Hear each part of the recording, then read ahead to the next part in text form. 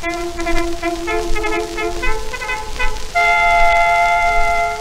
other side of this sample Columbia record affords the best possible evidence of the quality of Columbia recordings. It demonstrates the faithfulness of our reproduction of the singing voice, and it is typical of the quality of every record in the entire Columbia list. The standard price of 10-inch Columbia double-disc records is 65 cents.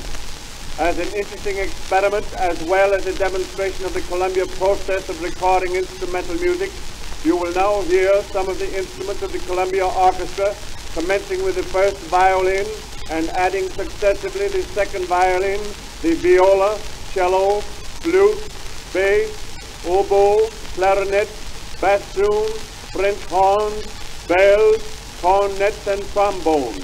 Listen carefully and see if you can detect the exact moment at which each instrument is introduced.